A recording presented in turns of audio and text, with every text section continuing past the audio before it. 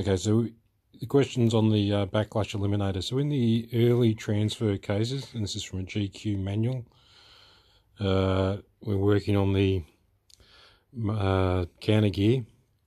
So the counter gear you've got here is then you've got your front bearing, your spacer, a dish spring, and a sub gear.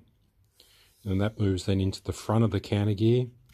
And then after the counter gear, then you've got another sub gear, another dish spring, a spacer, and then you've got the rear bearing, and then you've got a shim. So the question is this fixed? Looking at it, although there's holes in the sub gear or backlash eliminator, I presume they must be oil holes, because there's no fixtures or no screws going through it. So I'll flip over a few pages and